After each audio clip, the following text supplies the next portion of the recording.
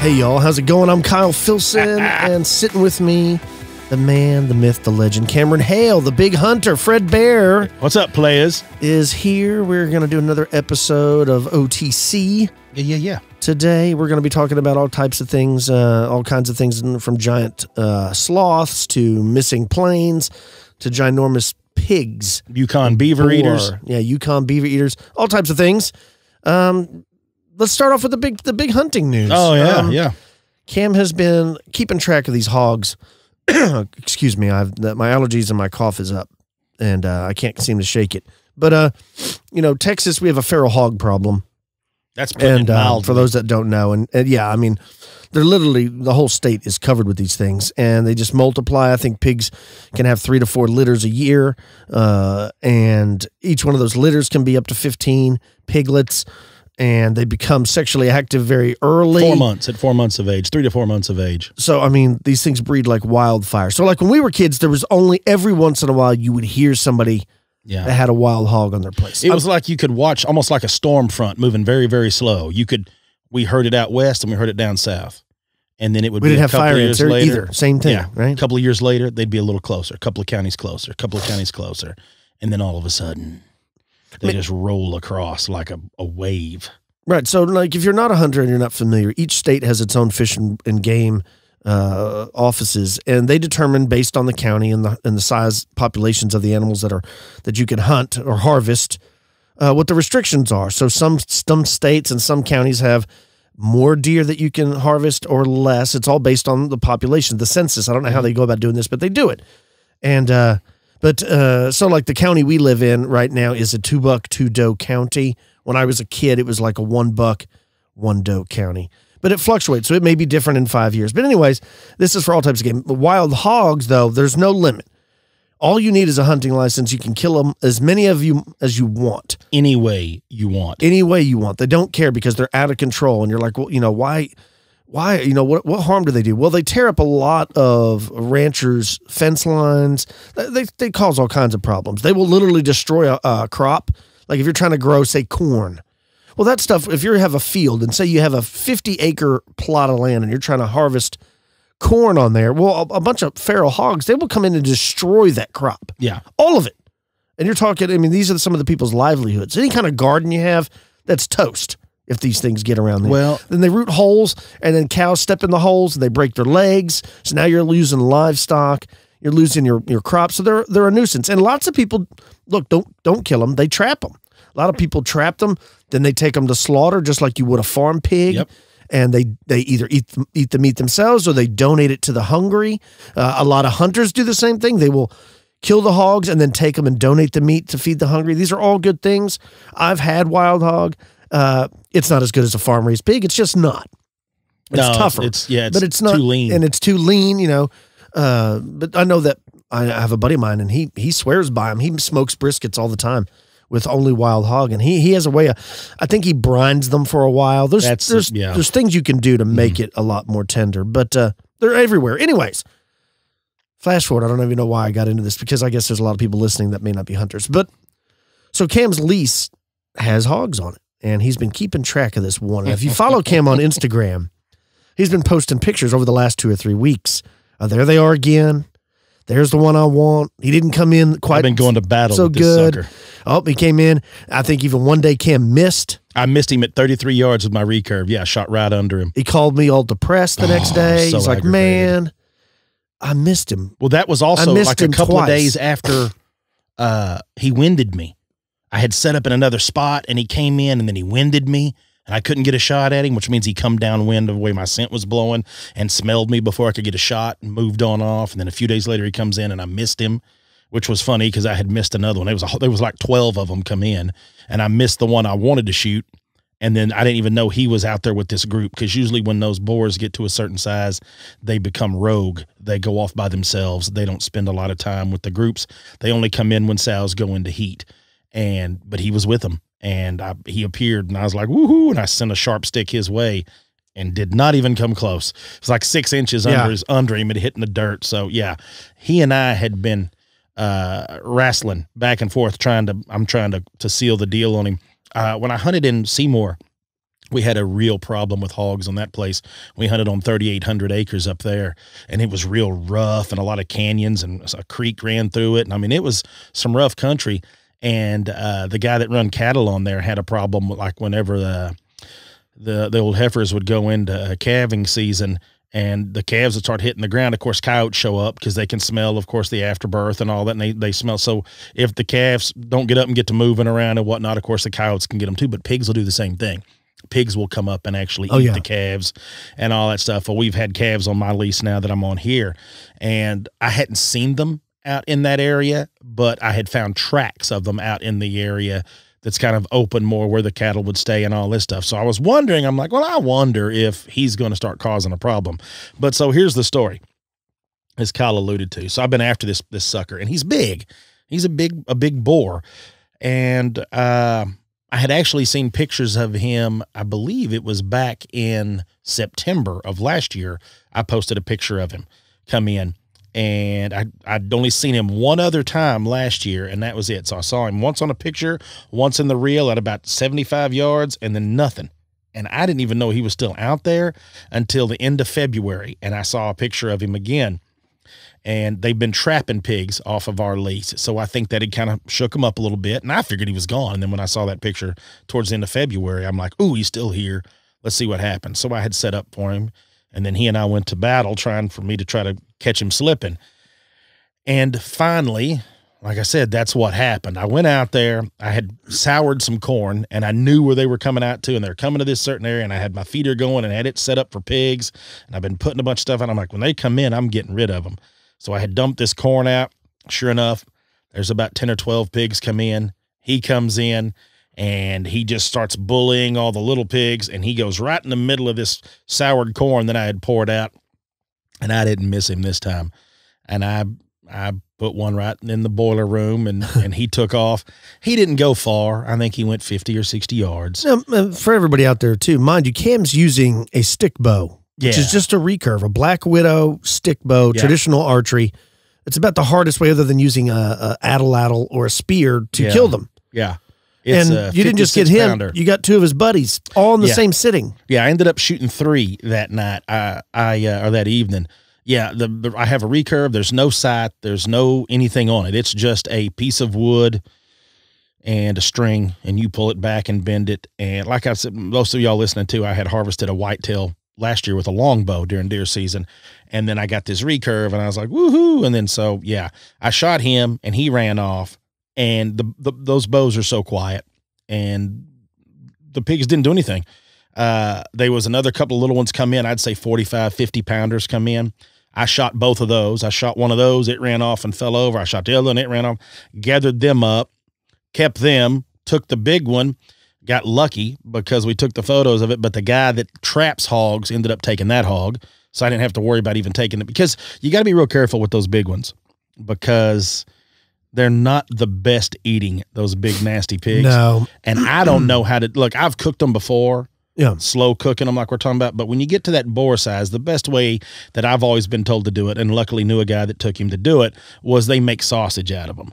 He does some kind of thing where he'll blend him, like the pork sausage, and I don't know what all he blends. And he looked, the boar, because you see the photographs on Instagram. Yeah. I'm the cameraman. He looked about 3 or 4 years old to me. Yeah. And that's pretty good, because I think wild boar on average, 4 is a mature one. They very rarely live past 8 years old. Is that like their max, I guess? Max is like for like a pet pig, like somebody has a pet farm pig, they'll live 15 years. Yeah, that's my son's pig, Scooter. He may be 15 or 20 by the time he goes. Yeah, but 15 to 18, but wild, they say 8 is, if you see a 7-year-old boar, that's an old one. Yeah, you know what? You're probably right. He's probably about middle-aged. I think he's about 3 or 4. Here's the wild thing is the big tusks that they have. He didn't have them. He had broken all of them off but one in a fight, and his left ear looked like you had split it with a knife. He had been in a fight. And that's exactly why their lifespan is so short. Is those things fight all the time. Oh, yeah. And it sounds like monsters in the woods when they fight. Oh, it's no joke. Like when it's dark. Not cool. I've been in ground blinds, and it's dark still, and you can hear them, and you can hear them chomping on teeth, and you can't see them, But you know, it's like a monster's 20 yards from you, and you're like, "Oh, please, Jesus, don't come in here," because you're like, "Really, what am I going to do?" Yeah, it's like that. I mean, you know how tough those things are. You could hit them with a bat. It's not going to do anything. No. It's not going to do anything. No, you've already told the story of you having your battle with one. Oh yeah. So that was the first battle I had with one. I've actually had a couple of them chase me, and I've gotten into a fight with them. If you're following on Instagram, you've seen the hog. It's ginormous. If you don't follow Cam, you should check it out on Instagram. It's a big boar, man. He's really big. He's a big pig. And what's wild is I have a picture, and I believe I posted it up, that I have had 5 photographs with that boar that I shot with another boar that's in there, and I've never seen the other one, and he makes the one I shot look like a baby. Oh, God. So I don't know. Now, look, you'll hear these stories of giant pigs. Hogzilla, right? Yeah, these giant hogs, and a lot of them are barred hogs that have been cut. They have been castrated and then been released, and so it makes them get real fat. And lots of times they were almost like pen raised before they let them go and let somebody shoot them so they could say they killed a big pig. But y'all have to imagine, listening of us talking all these cryptid animals, you have to imagine the same as a dog. A dog gets fat because it's kept by people. If you look at a wild dog or dogs that you see running around on the street, strays, or even look at coyotes, they don't get huge because they just, in the wild, it's not functional size. That's why every time you see a picture or a photograph of a hogzilla or some ginormous 1,000-pound pig, I'm always like, dude, there's no way. Because there's just not enough protein for them to eat to get that size. Well, they have to move too much. You'll burn off that much weight looking for more food to eat. Yeah, I think you're 100% right. And also, if you look at the photographs, the guys oftentimes will step back really far behind the hog, so it looks like it's bigger than it is. Yeah. I'm sitting directly behind my You're sitting on it. Yeah, just right, knees up underneath it, sitting there where you can take a look at it. I have seen some big ones killed. We killed one in Seymour that weighed, a buddy of mine that weighed a little over 400 pounds, like 406 pounds, I think's what it weighed. Jeez. But there's a caveat to that. He was a wild hog, legit straight up wild hog, but there was a lot of like creek feeders up there, so a lot of protein feed for the cattle.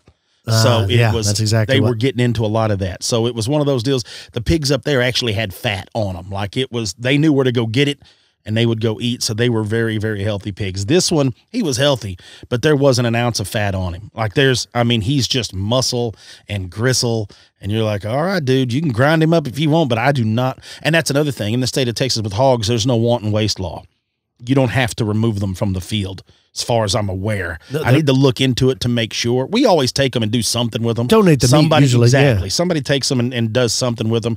I do know I have cooked them the roast and slow cooked them in butter, grass-fed butter, in like a crock pot or something. If you slow cook them, season them, and slow, after you brine them, slow cook them with a lot of fat, natural fat in there, they turn out good, but it takes a lot of work to make it to where you're not getting bacon off of them. No. I mean, it's just not going to happen. No, but it was like really hunting a monster. But I wanted him out of there, and the silly reason for the main part is because I don't want to take a chance encounter with him. You don't want to walk up on one. No. If I'm out there whitetail hunting, I don't mind little pigs, but you don't want to have a dealing with a monster like that, because there's all kinds of people I've known that's been attacked by them, been hunting them, and like I've known guys that have tried to hunt them with dogs, and they turn on them whenever the dogs get on them. Like, if they get you down, you're in trouble. They're going to put a hurt on you. And let's just say one of those tusks, one of those cutters catch you on the inside of the thigh and clip a femoral artery. Well, then what? Well, now you're dead. Yeah, and I was laying in bed that night. I had photographed you and your hog, and then we had driven to McKinney for a baseball tournament. We were staying at a hotel. And as I was laying down, because I was bored, there wasn't really anything to do after we were done with our games. And I was thinking about the story you were talking about, the Sasquatch, when the kid said there was people in the woods. Yeah. And it was throwing the pig. Yeah. Can you imagine trying to throw that hog? If something threw I would never go to the woods again. I couldn't even pick it up, first of all. I couldn't pick it up.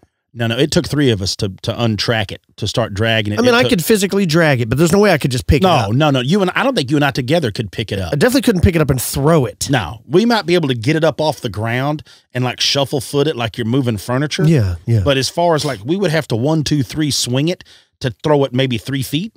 Maybe. Yeah, why does stuff always seem heavier when it's like dead weight? Like even a person. Like if I picked you up, I could pick you up, but if you were just like passed out, instantly you like another 40 pounds. It's just like you're holding a bag full of water. You're like, I can't. Yeah. So yeah, it turned out to be a really interesting hunt. I'm glad I got him.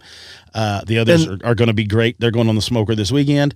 And I was going to say, I've been hunting with archery my whole life. So is Cam. That's how we've talked about it before. That's how we met, is when in middle school. Yeah. We were the only two archers. But I've always used a compound bow my entire life. Well, all the fun he's been having. I converted him. I was like, dude, I need to get me a stick bow. So I finally got one. I got this Canadian brand called Checkmate. Yep. And it's a handmade stick bow. I don't think the company's in business anymore. Maybe they are. I don't remember the story, but well, I'll tell you all the story behind the bows. I bought mine used, and the same guy that Kyle bought his from is a retired pastor that lived in Alaska for 30 years, moved back to Texas in 2006. He's probably, how do you think he's probably 70 now? Yeah, I was going to say 70, I'd say 70 to 73. Yeah, somewhere right around in there. And he had 67 traditional bows in his house. And his wife talked him into starting to sell some off because he can't shoot them anymore. He's like, he has a few he can shoot. Physically, he can't. So she talked him into letting other people enjoy them. So he went to selling them off. So when I went and bought mine, it's one of those deals when it's like anything else. If you're into something, somebody else is into something, and y'all start talking, you're out there I was supposed to be in and out in 15 minutes. I was there for 2.5 hours.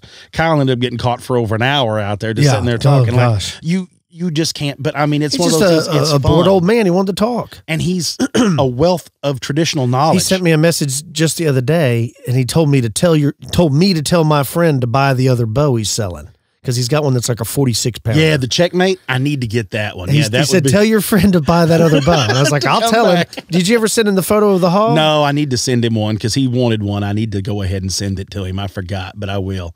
When we get done recording, I'll send him a message of that pig. Yeah, because that's one of the things he made me promise him, to send him a photograph of the first thing I harvest. And I'm done with the compounds. I got rid of all of them, and I know you will too. Once you get I don't know. I'm not jumping off this ship yet. I still love my compound bow, but it'll happen. I am going to get into traditional archery. I remember my father had a bow just like the one I have. It wasn't a Checkmate, but I mean his was a bear. But I just remember looking at that recurve as a kid all the time, and so it's weird that here I am all those years later, circle, and now I'm attempting to shoot the same type of bow that my father shot. So I showed my dad, and he was pretty pumped about it. I think I'm going to do some. I'll do a story. I'll tell the story coming up. I'll tell the story of Ishi and of Saxton Pope, and then get into the stories of Bill Compton, William Compton. I'll get into the stories of some of the whole story with Ishi. Is a very, he was what's known as they called him the last wild Indian because he was found in California and all this stuff. So yeah, I'll get into the story about how Ishi taught Saxton Pope and some of these guys and some of the other, and for those of you that are into archery, there is a record book club and Kyle and I don't keep up with trophy size animals. We don't care, but a lot of people do. And they go off a measurement, and it was formed by Dr. Saxton Pope.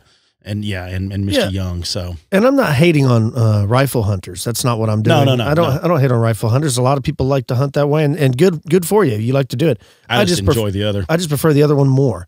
I want it to be as hard as possible. Well, that's another thing. I mean, rifle hunting, it's not that hard because 9-year-old kids do it. Yeah, I wanted that challenge for myself, and it's something that in order to be decent, in order to be decent, of course, with one.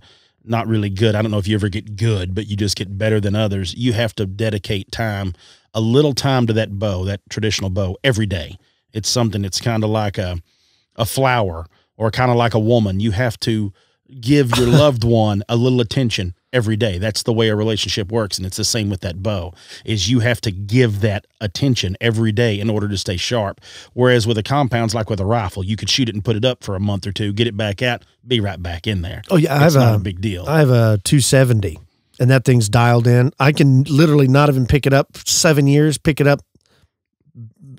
I'm shooting snuff can groups. Yeah, 300 yards. You're 400 yards, no problem. You're like, yeah, it's done. As long as nobody hits the scope, it's good. It's the same, yeah. So that's the reason I chose it, is it's just one of those. That, and also, too, you don't get to harvest as many animals because they have to be close. Real close. I mean, it's everything has to be worked out. So it's one of those deals that I've gotten way more humble in my hunting as I've gotten older, to where I back way off to where it's more fun to just go. And it's just like, if I get a chance, like I said, we're going to Arizona. I'm taking it to Arizona. The idea of running around the mountains with it sounds awesome.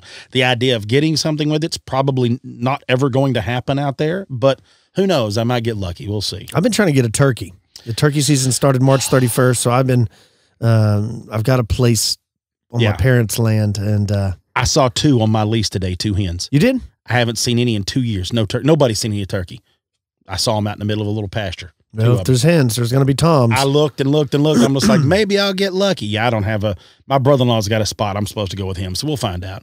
Man, that's cool. Well, tell me about these missing planes or something. Yeah, this is a pretty cool story. I came upon this a couple weeks ago, and I've been meaning to bring it up, and I always forget somehow. Everybody likes on the show, they like stories of time slips, these time warps, these portals, things like that. And this is actually a case that is something like that. It reminds me of so many other cases of these missing planes, whether it's the missing Malaysian flight that recently happened, or the Valentich story. This was an airliner, and the name of it was the Santiago Flight 513.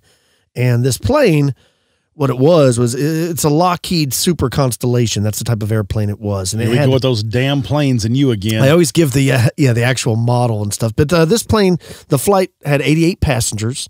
It had 4 crew members. And the flight was on September 4th, 1954, from Aachen, Germany, to Santiago, Chile, on what was supposed to be just a routine flight. Well, this flight was anything but routine. The plane, it departed at around 8:30 a.m. in Germany, and it was going to take just over 20 hours to fly all the way to Chile. You have to remember this is a prop engine plane, and that's a pretty long distance. I don't really know if they were going east or west when they go from Germany to Chile, but that's a long haul. But the thing is the plane never made it. Okay, it disappeared somewhere over the ocean. And they lost radio contact. They lost radio communication with the air traffic controllers, and they never received a Mayday signal or anything like that. That just gone. At some point, they lost contact with the aircraft, and they assumed maybe there's some kind of malfunction with the radio. That when it gets near Brazil or something coming across South America, they'll be able to identify it. They'll be able to see the plane, or they'll be able to reestablish radio connection or something like that. Well, the plane never turned up. Then it never arrived at its destination. It never came in. So at that point, they knew that there was a problem, right? And here I answered my own question. It crashed in the Atlantic Ocean, so I know which way they were going. They were going west. So they put together a search party, right? They wanted to try to find this thing. Well, it's a vast ocean.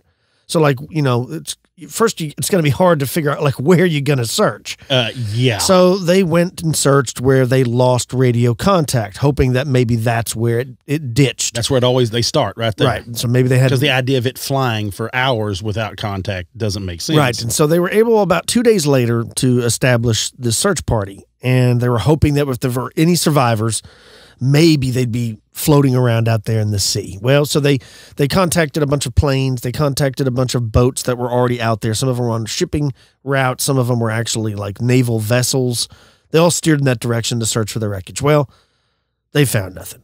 They didn't find any wreckage. They didn't find any oil slicks. They didn't see any life vest floating. Nothing. They never saw anything. Wow. So at this point, they assumed that everyone was dead, all the passengers were dead, and that the plane must have went down and is probably at the bottom of the ocean, never to be seen again. And the story, or the tragedy, whatever, just kind of faded into obscurity. It was just another terrible plane crash at sea. That was until October 12th, 1989. Now remember, this plane departed September 4th, 1954, and it went down on that day. On October 12th, 1989, on what is said was a beautiful sunny day in Port Alegre, Brazil, a plane suddenly appeared on their radar. And the radio tower operator called out to the incoming plane to see, identify yourself. It just appeared on radar. They didn't know what it was. They began calling to the aircraft. They wanted it to identify itself, but they got no response. The plane kept approaching the airport.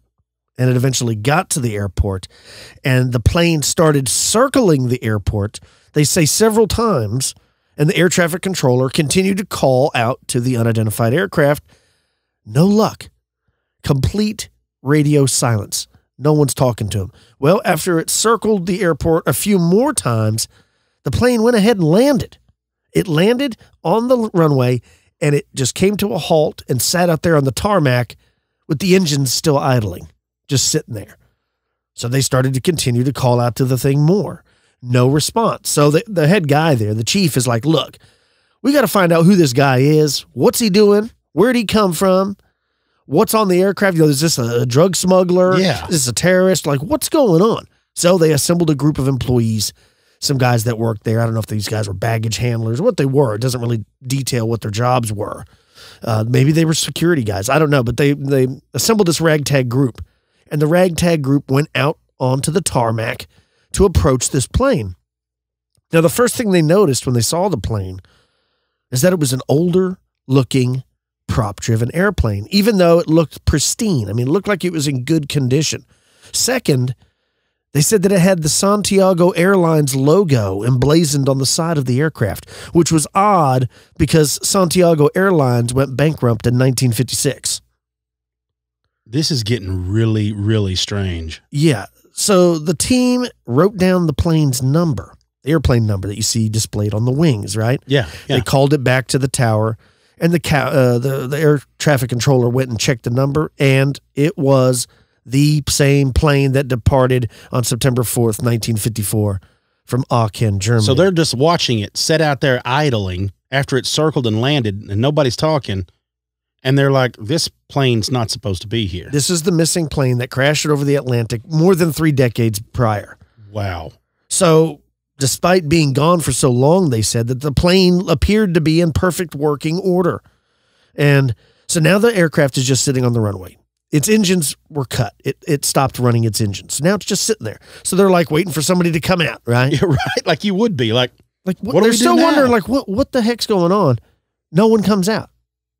So they walk up to the door and they knock on the door. Like, hello, come out. Nothing. They wait a few seconds. They knock on the door again. No answer. Nothing. The radio tower is still calling to the aircraft. Identify yourself. This is blah, blah, blah. So I guess one of the guys looks at the other ones like, you got to get a crowbar in here. We got to pry this door open. We got to find out what's going on. Who this is. Yeah. Why are they here? So they pry the door open. New plane. Who this? And when they look inside, all of the passengers as well as all of the crew members were still on board. However, they weren't living. There was just skeletons sitting in their seats, row after row.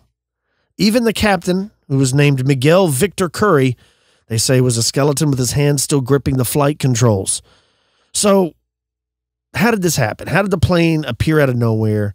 How did the plane circle the airport numerous times? And how the heck did the thing make a perfect landing if everybody's dead on board? Now, instantly, the Brazilian government, it says, went about trying to cover the whole thing up. And many researchers began looking into the event. One researcher was named Dr. Celso Otello, and he believed that the plane clearly demonstrated a case of a wormhole or a portal or time warp of some kind. Even a retired physics professor, a guy named Rodrigo de Manha, complained about the government's lack of transparency. He stated that the government had a duty to share what it had learned in the investigation. He even went on to say this is a quote. He says, the public has a right to know everything about this plane, and the government has a duty to tell them. If this plane did enter a time warp and there is any evidence to prove it, the entire world should be told. Something like this could change the way we view our world. And after science, and it could alter science as we know it. It's a crime to keep this information like this a secret, especially from the relatives of the people who perished on Santiago Airlines Flight 513. So until this day, the Brazilian government has refused to offer up any more information about this case. Several people say that this is not true, that this is a hoax. It's kind of like a legend.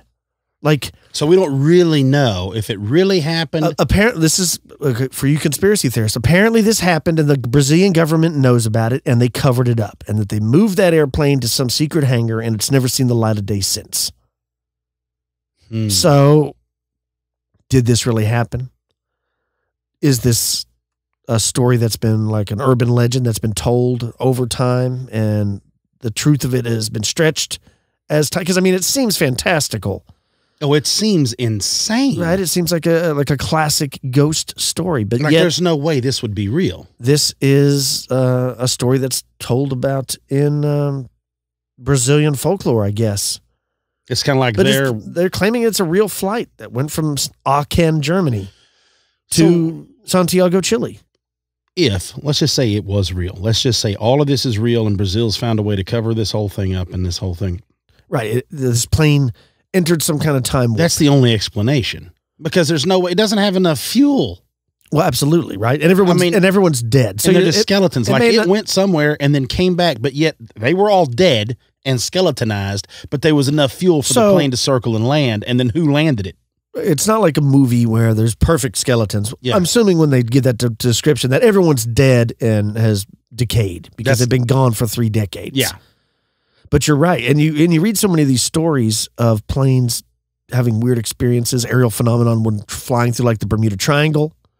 I don't care if it's true or not. It sounds awesome. This plane actually apparently flew through the Bermuda Triangle, and there's lots of stories of planes. Remember, you've heard the stories of disappearing, or having problem with their navigation controls, and then when all of a sudden the plane is reacting normal again, and now they fast forwarded like 13 minutes. They noticed their watch is wrong. Yes, I love those. I mean, this is another one of those tales. So did this thing disappear, and then 30 years later came back? And that's not the soundboard, folks. That's my voice. Yeah, I don't know, but that's awesome. Just you making that sounds perfect. So this is one of those bizarre stories. Dude, I know all these stories, whether it's time slips, time warps, things like that. I know there's probably a really good chance that none of it's true, but for whatever reason, I love it. I like the stories. I'm with you. You read these stories of people going, and then they're in a village in medieval France for like an hour, and then they're back. But I love it too. Like, what is it about that? But we can't say that it's because we don't know. Like, what if there are? Let's say, like we've talked about, it's not commonplace, but that it does happen. That that would explain missing people. Astronomers. I mean, Carl Sagan and guys like that. They lots of scientists theorize about wormholes, and they say it's most likely that wormholes exist. Man, that's a crazy story because it just raises so many questions. Yeah. I mean, like, how did it fly? How did it land?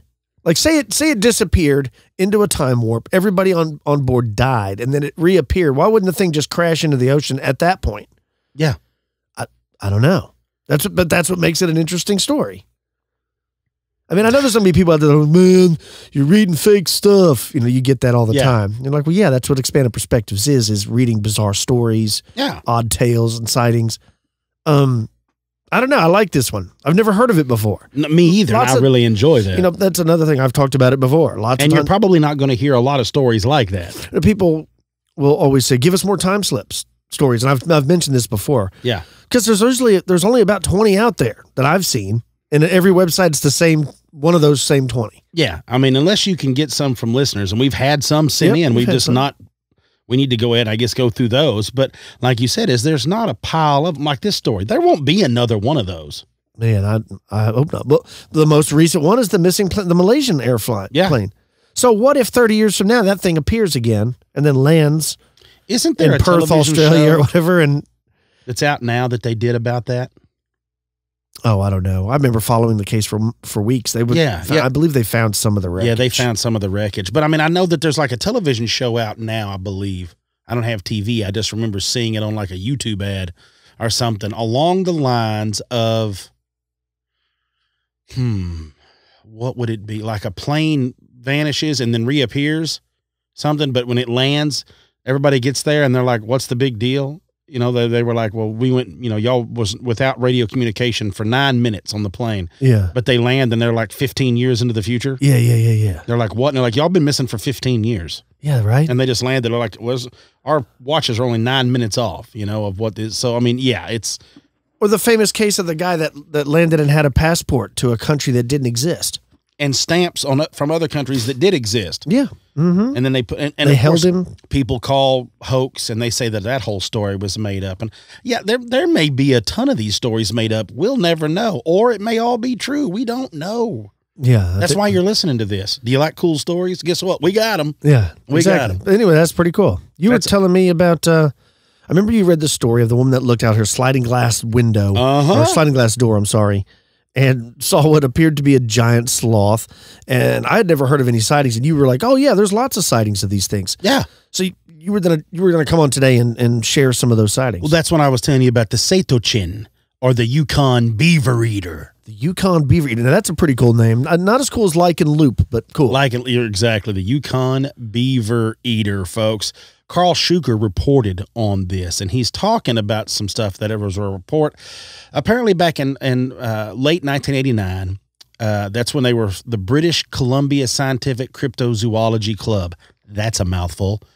I guess they had just been formed recently. And then so back in 1989, a member of the Canadian First Nations people contacted this club, and the person was named Dawn Charlie, and she said, hey, that she is telling a story about this strange creature, what she said was a mysterious beast that is always passed on in the oral traditions of the people about the wildlife that's up in that part of the world.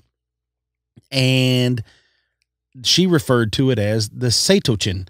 And their translation of it is beaver eater, is what it is. And she said that it's bigger than a grizzly bear, that it's described as being bigger than even the biggest grizzly bear. Huh. And that it feeds primarily eating upon beaver. And it says that this is the greatest story. You know how you get them? Like imagine if you only ate beaver. They're not the easiest little creatures to get your hands on. They're out in the water. You know, it's like trying to capture otters. If you don't have a gun and you're just an animal, how are you going to go out there and get them? Yeah.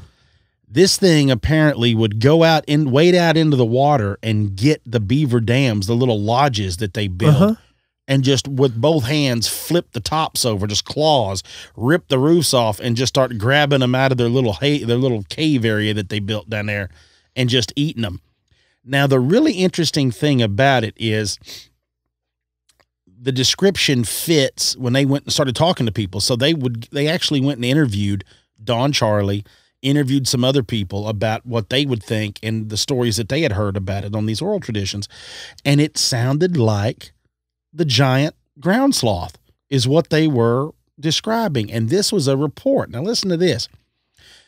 They interviewed Dawn Charlie, and she actually said this is a sighting, I guess, that she had, but this is what she says. She said that it was a report taken from Violet Johnny, my husband's sister, who was fishing with her husband and her mother at the head of the Tachon Lake 4 or 5 years ago. So this would have been in the mid-'80s, okay? Okay. Says an animal came out of the woods, 8 or 9 feet high, bigger than a grizzly bear. It was the Sloths-OTC, and it was coming towards them. They panicked, fired a few shots over its head, and finally managed to get the motor going. I'm supposing it's, of course, in the boat, and then they took off. Right. Goes on to say that there are other reports, and that there's a report that a white man shot one in a small lake in that area that the beaver eaters are supposed to live in. And apparently it's east of Frenchman Lake. There's a mountainous area in this bend of this lake they're talking about. Not Frenchman Lake, but east of that lake, the other lake. And what they're talking about is that mountainous region is known by the First Nations people to where the Sloths-OTC live. These beaver eater creatures live. So when, like we said, they start talking about it and they start asking around of what these were, it goes back into the people giant describe sloths. The giant ground sloth. So you start looking at this thing. Now, I'm sure they're going off the idea of what today's traditional sloth, the three-toed sloth, looks like, okay? Yeah. And how they move around. The giant ground sloth doesn't look like the sloths that we're used to seeing. But, I mean, they are big. Like, these things are very, very big. They're huge. You can pull up just pictures of... Is a sloth, is it part of the rodent family, or is a sloth more of like a primate? Like what? That's a good question. I'm not sure even what you would put it in. I would probably say that it would have to be more of a rodent family. You know, like a giant tapir. Yeah, yeah. Or what are the capybaras? Is that what capybara? Those are like the biggest rats. Yeah, that's those things those anacondas like to eat. Yeah.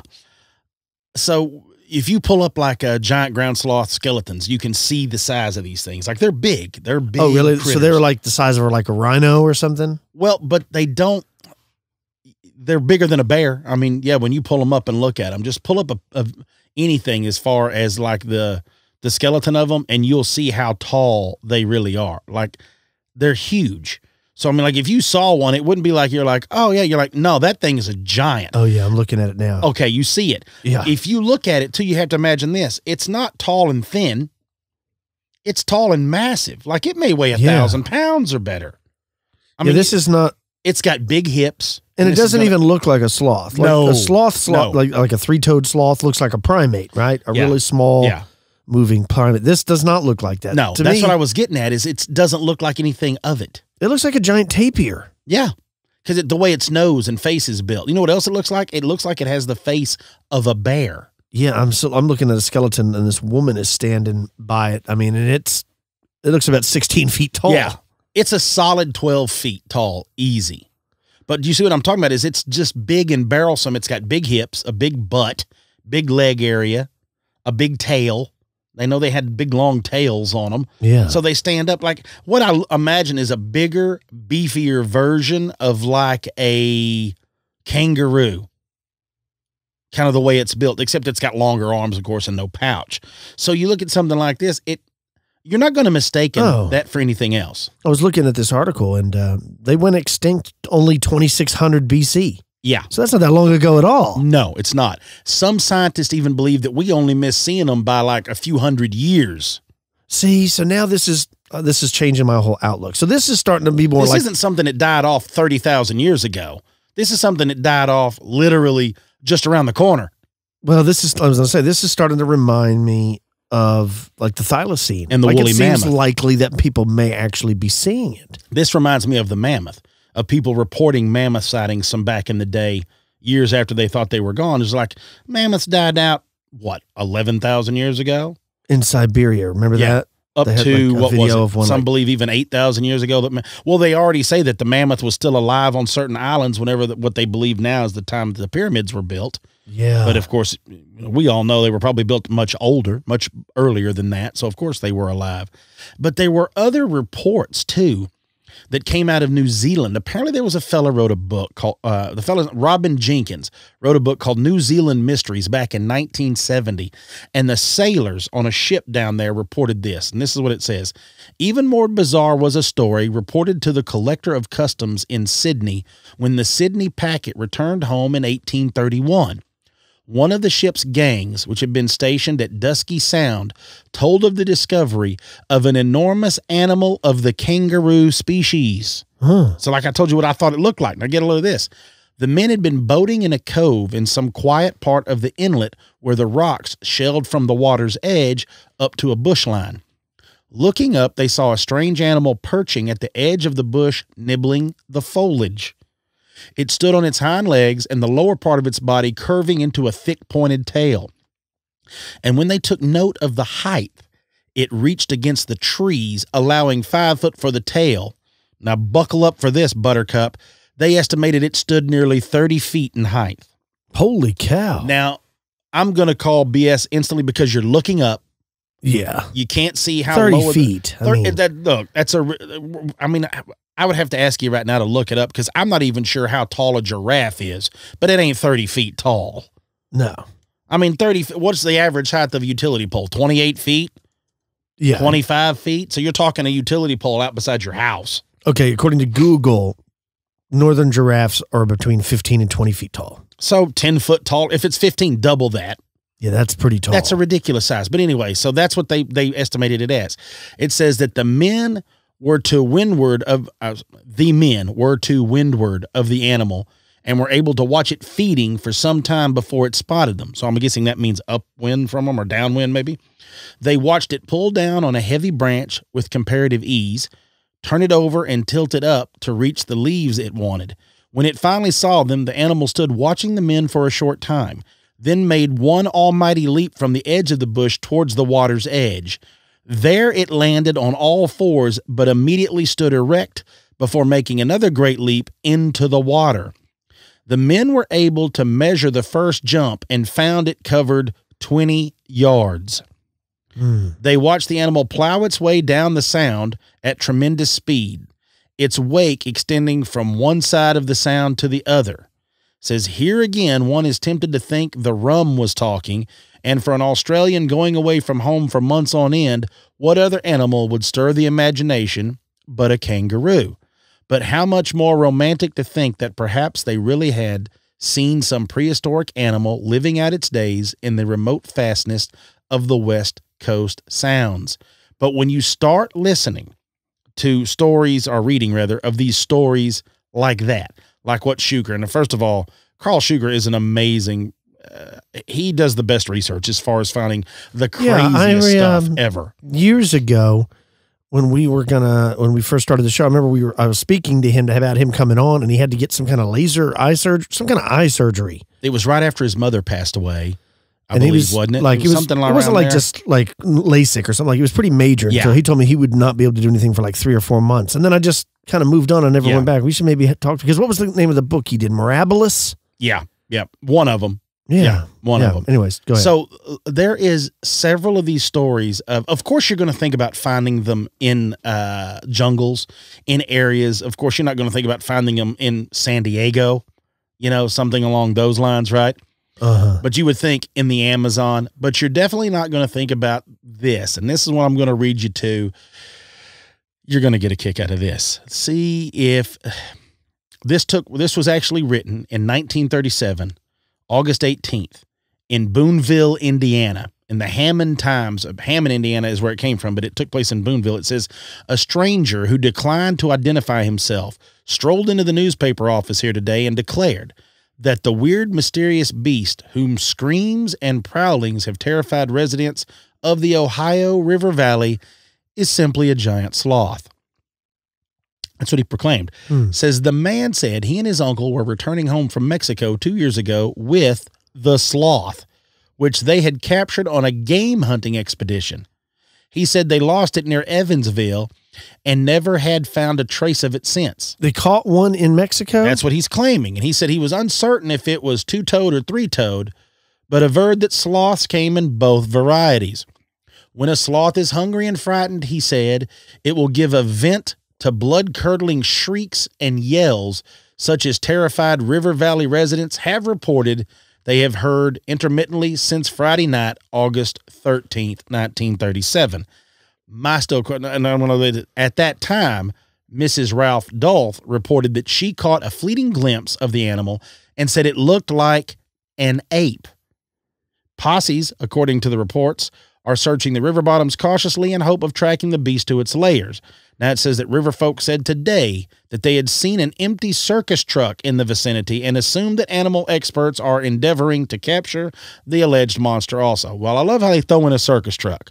You have to throw in a circus truck. You have to say it looks like a giant monkey. Yeah. You go on this way.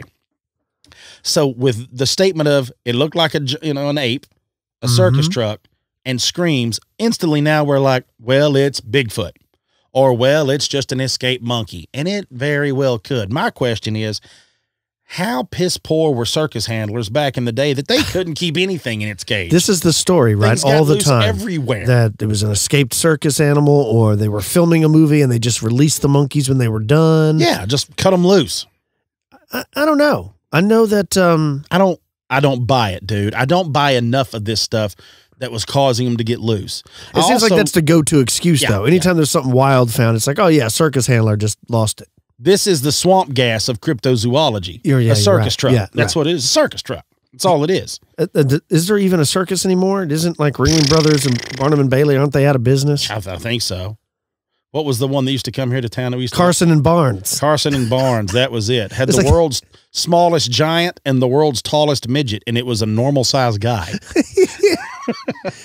I always remember they had the pony with like the fake horn, and they tried to claim it was a unicorn. Yeah, but you couldn't get too close to it. Remember, they kept it out in a pretty good little pen away from everybody.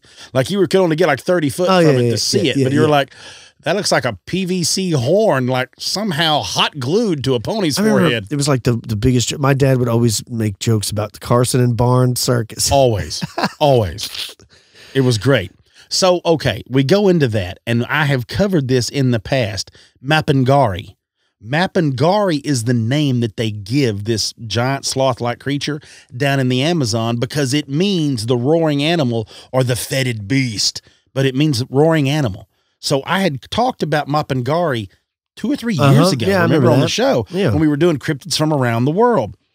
And there are tribes, of course, and yet again, I'm a sucker for this. I'm a sucker for when Native Americans tell me stories. I'm a sucker for whenever the Congolese, the Congo people down there tell me they've seen the giant Mokele Mbembe. Mokele Mbembe, yeah. Now I'm a sucker for the Karatana tribe down in the Amazon. That's Giavaldo Catatrana, Karatana. Yeah, let's say Karatana. We'll just go with that. Apparently, when this thing was written, this is what Geraldo was talking about. Or Givaldo. All I can think Geraldo River Ray. That old man on my lead. That old man was so funny. He's still alive, barely, but he's still alive. That's what this old man I've known for years and years called Geraldo Rivera. And I think I've told y'all that. Geraldo River Ray.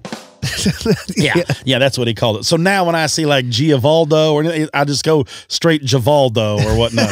Geraldo River Ray. Who is that singer? Rico Suave. Rico Suave. Yeah, that's a good song. That's my jam. I need to download that. Okay, so Geraldo River Ray was a member of the Karatana tribe. Yeah. And said that he had seen one. This is a report coming from back in the day, so I'm not exactly sure when this report came out, whenever we're talking about years ago, but I'm going to guess a while back. So he's talking about at this time of the interview that he had seen one of these Mapangari while he was hunting in a jungle area near what his tribe actually referred to as the cave of the Mapangari. And he says it was coming toward the village, and it was making what he said was big noise. He said it stopped when it got near him. Right? Yeah. And he said, now get a load of this. And I remember talking about this, but I didn't know it until I read it again. This is the animal that they said smelt so bad people would faint, would get dizzy from its odor. And they said not only did it excrete odor from its body, like out of its hair, but when it would roar, it was like its guts were rotten, like the breath was coming out of this thing was horrible. Well, sloths don't eat animals. Sloth just like eats buds, and they're not fast enough to catch an animal. No. So they're just eating like shoots and whatnot, kind of like a panda bear, right? Sloth don't really eat rotten meat. So what is it that's you ever eat a whole lot of lettuce and then smell like you've eaten rotten flesh? No, you don't. Your body doesn't do that. But apparently the body of the Mapangari with his big belly. Now, Geraldo River Ray's father was named Lucas Karatana. And Lucas even said, my son got to smelling that thing when they got close and fell. And when he woke up, of course, it was gone. He was like, yeah. He goes, I remember that whole thing. He said, when he took me back down there, he said there was a path knocked in the trees and through all the vines and whatnot that looked like someone had rolled a boulder through it. Like it's just barreling its way down through there as it goes. Now, so I bring all this up again to ask you, why does some of the accounts, the smell, the screams, what it visually looks like, sound like a Bigfoot, but physically it's not built like a Bigfoot? Right, yeah. So maybe there's giant sloths. Could there be giant ground? Could there be? I don't know. Why not? I don't know. I just don't see how they've stayed. It's as plausible as any other theory. It's Bigfoot. I mean, I guess, yeah. I mean, you have a very solid point. We're talking about a cryptozoology animal.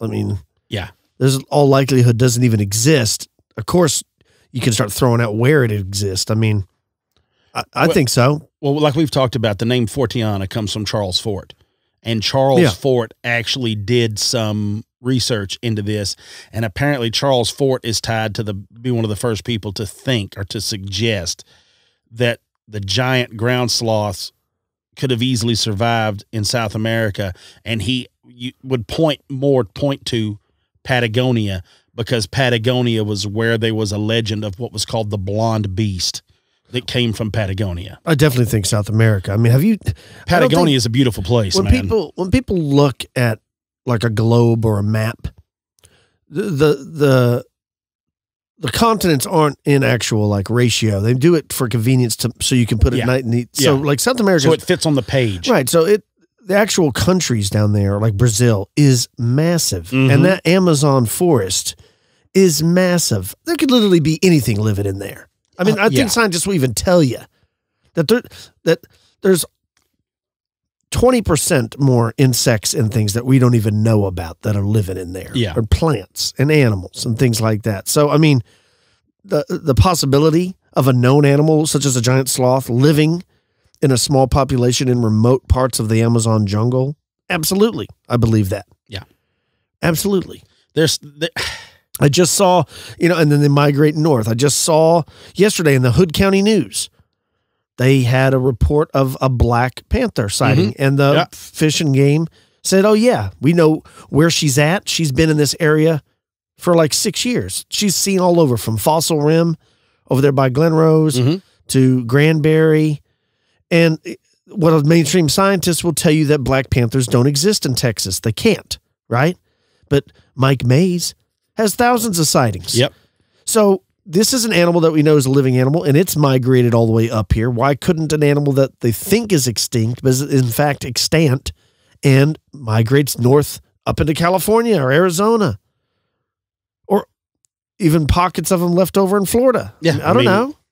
Like you said, is it any crazier than some of the other theories that have come out? Okay, listen to this. Glenn Shepard Jr. is an American ethnobiologist and anthropologist. And he's apparently down in Manus, okay? Okay. And he even goes forth to say, he was like, man, I was extremely skeptical about this thing, because he was studying this Mapangari. He'd been hearing all these stories about it, right? Dealing with the people down in the Amazon and all this stuff. And he said that was up until 1997. And he said because he was in the Western Amazon in Peru, and I think it's like a Machinginga or whatnot is what he was talking about. It's the name of this area. But so he said he was down there doing these studies and was talking to local tribes people, because that's the best way to find about the local flora and fauna is talk to the local tribes people. Yet it's always dismissed. Yeah. And he said that he was talking to one of the tribes members, and he said every one of them that he talked to, every tribal member that he would come into when he was talking about these animals, always brought up the story of, he said, something that lived in the real hilly, rough, forested areas in the area that they lived, in the territory that they lived in. So the real rough areas that people don't normally go, they all talked about this, what they described was like this real scary creature that sounded almost sloth-like the way they described it. But what he said is, he said what really changed his mind, there's even a quote saying, the clincher that really blew me away, is what he said, when there was a member of the tribe just remarked very matter-of-factly to him one day that he had also seen a Mapangari at the Natural History Museum in Lima when he was in Lima. Lima, Peru, yeah. Yep. And so, of course, what's Dr. Shepard do? So he makes these contact him, yeah. He makes these notes. He goes there. Yeah? He goes without saying a word to anybody. He goes there and starts walking around looking. And sure enough, he comes across a diorama in there. And in that diorama is the model of a giant ground sloth. Huh. So he was like, this must have been it. He even said, he's like, look, man, he goes, he says, he goes, this is what he believes. He goes, look, do we have an idea that maybe they're just embracing this idea and it's their mind? They're trying to keep it alive. Like they've been told it was out there. So they just say, hey, look, it's out there. What do you know? Because this is what his quote, he says, just because we know that mermaids and sirens are myths doesn't mean that manatees don't exist. That's right. Yeah. So that's kind of what he leans in, is he's like, well, just because we know that maybe the Mapangari, this scary creature, is not real, maybe it's not what it is, the way they describe it, doesn't mean that a giant ground sloth's not out there. That's right. Yeah. It just means that maybe the Mapangari is not real. So I'm going to tell you this to wrap it up with. From Ware County, Georgia. This is a story sent in by a fellow named Henry, all right, a report. It says, one autumn, I caught sight of a large animal moving through the cypress trees of the swampy area that borders one of the fields I work. I live in Ware County, Georgia. I was working the field at the time and noticed the movement. It was late afternoon and still light out.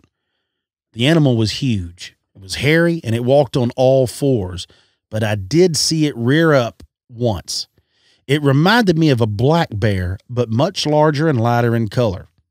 I was only about 200 yards away from it, but I still had a good look. I know for a fact that this was not a bear.